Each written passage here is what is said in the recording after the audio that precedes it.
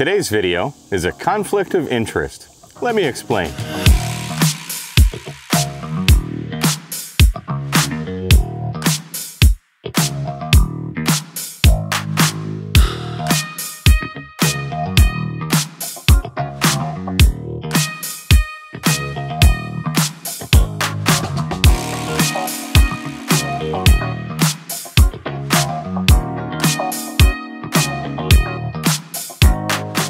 So as some of you may or may not know, with the help of Gigaparts, I helped create a series of telescopic carbon fiber masts for the portable ham radio operator, known as the Gigaparts Explorer POTA 20, POTA 33, and POTA 33H. They're fantastic masts, and I use them all the time.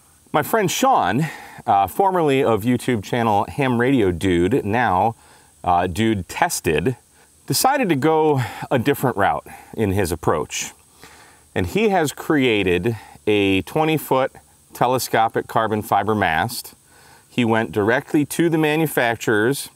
He had a group of viewers, supporters, do some beta testing. I've kind of followed the course throughout the whole project. And he was kind of doing that the same or similar time that Gigaparts and I were developing the POTA masts. Now, because Sean and I are friends, he texted me probably a couple months ago and asked if I'd be interested in reviewing his mast.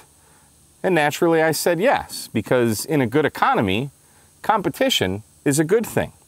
And again, I consider Sean a friend.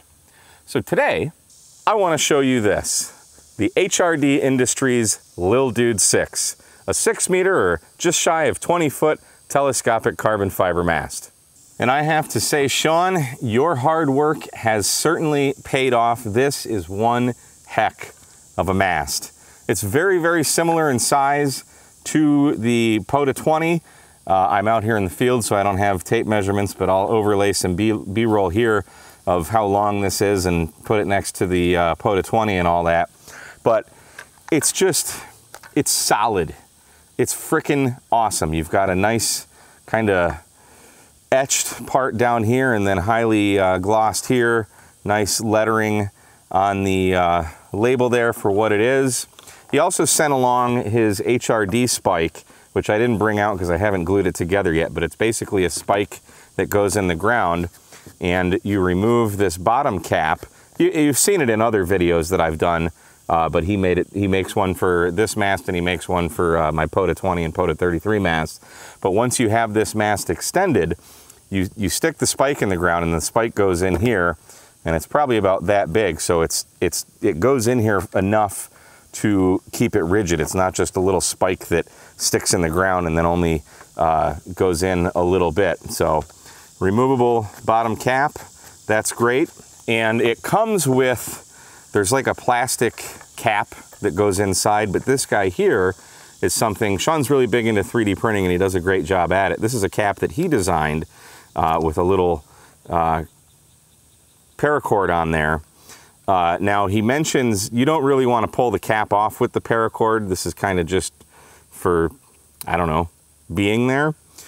But he's put a hole in here, so when you pull the cap off, the top section of the mast comes with it, just like that. So makes it a little easier. You don't have to tip it upside down and dig out the mast first top section like that. Just a nice little detail there. And again, very nicely 3D printed. I think I don't know what printers he uses, but I'm gonna guess he's got some of those Bamboo Labs ones. I know he's got quite the printer farm at his house. So let's put this guy up. I've got a Xtenna 40-meter end-fed half-wave with me, and let's see what this thing can do. But I guess we got to talk about the top section first. Look at that guy, nice thick top section there. The each element, if you want to call them, nice and smooth. We don't have, like on the POTA 20 and POTA 33s, we've got an eyelet. We don't have an eyelet here. That's not a problem. Most of my telescopic masts don't have an eyelet. And in fact, this little S-beaner that I clipped on here, I'm going to swap out on my antenna. But what we want to do, I'll leave links for these, but these are little S-beaners. And when I get these, I drill a hole in the center okay? And what that does is allows me, bugs, to slide the mast into the S-beaner there, and then we can hoist up the mast. So now, let's raise this guy up. I mean, we gotta do the wiggle test, right? These are locking in very well. Now, when you're using these carbon fiber telescopic masts, you don't need to put a whole heck of a lot of pressure on these. Just I'm kind of pulling up and twisting just a little bit. So some people have emailed me, they've broken their masts.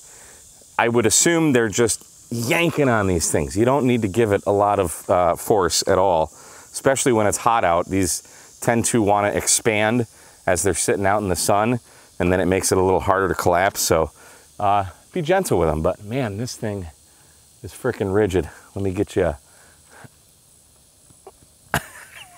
oh, Happy Gilmore there. But hang on. Hopefully you can see that.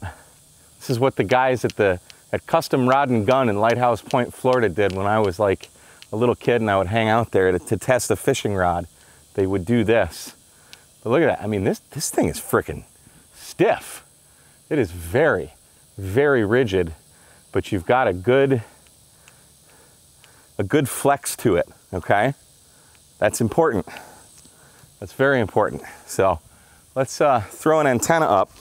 I also want to mention kind of early, not early, but when I first moved to Texas, I bought the Sodabeam's Carbon 6, a 6-meter mast, okay? And right behind us, over there, is the Forrest Gump bench, and that's where I would set up all the time and do some QRP activations with that mast. And that is what spawned me going to Gigaparts to say, hey, we need a better mast. So I say that to say this. A 6-meter mast is plenty tall enough to deploy a 40-meter end-fed half-wave. Do it all the time. You don't need a 33. Of course, height is might. 20 feet is plenty fine. So let's deploy this. Now, another thing to consider, these aren't really made for really heavy antennas. You know, I'm using an end-fed with 26 gauge poly-stealth wire on it. I have a J-pole with me, the Faraday with me. I kind of want to see what this will do with that deployed. So let's put up an end-fed with this, and then I guess we'll throw up the Faraday, because I have some really lightweight coax called Airborne 5 from Messi and Poloni. So that should work pretty well with this. So let's get to doing that. Step one is don't get bit by snakes while I walk over here to deploy the wire. Beautiful. Then I can take our S-beaner, slide that down thusly, and raise it up. And we're gonna use the old K8 MRD lean it into tree method. Kinda like that. Now, I specifically came to this spot to do this video because there's a trail right here that I'm on right now. And people hike through here and they bike through here, and the mast is right over there, and the feed point is over here. So the goal is the mast not only tall enough, but rigid enough to keep the wire out of the way of people passing by. So the feed point here, I just stuck in the crack of the bench right there, okay? So we've got a pretty good amount of tension on it. But if we walk over here, and then it's black soda poly stealth wire, so you probably can't see it, but it's there, okay? And we can walk underneath it, like no problem, okay? So I don't know, maybe you can see the wire, maybe you can't, but I am literally walking underneath the wire right now. Even if I were on a bike, you'd never even know it was here. And the other thing, if we go back over here, this mast is freaking rigid. So look at this. I mean, it's not bending much at all. I don't know if we can see this, but it is doing the job. is doing exactly what it is supposed to do. Just leaned into a tree. So that's friggin' awesome. It works well. Now, let's throw a J-pole on it. So now I've got my Faraday 2-meter J-pole by Ben Eady, and we'll go ahead and raise this guy up. You can get it at vfcoms.com. They're fantastic. And again, this coax is from Messi and Poloni. This is their Airborne 5. It's a very lightweight coaxial cable. Solid center, very efficient, yet still very small, compact, lightweight. Everything a portable guy wants. So I just want to see how much this will weigh this mast down. And by the looks of it, not much.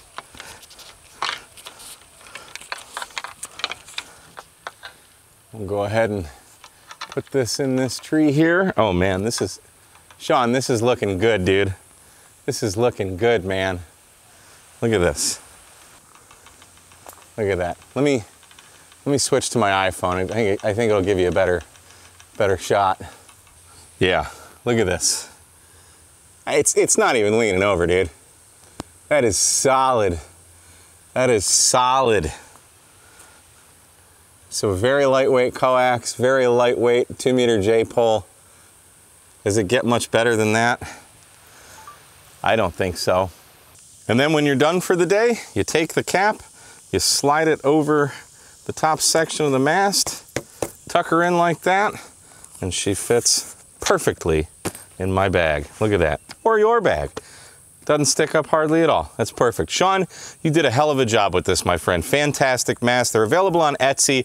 I think his store is on hold right now. I think he's taking a holiday, but I'll leave a link in the description for where you can pick one of these up. Again, $73 and change for a hell of a 6-meter mast. My name is Mike, K8MRD. Thanks so much for watching Ham Radio Tube. We'll see you next time. 73.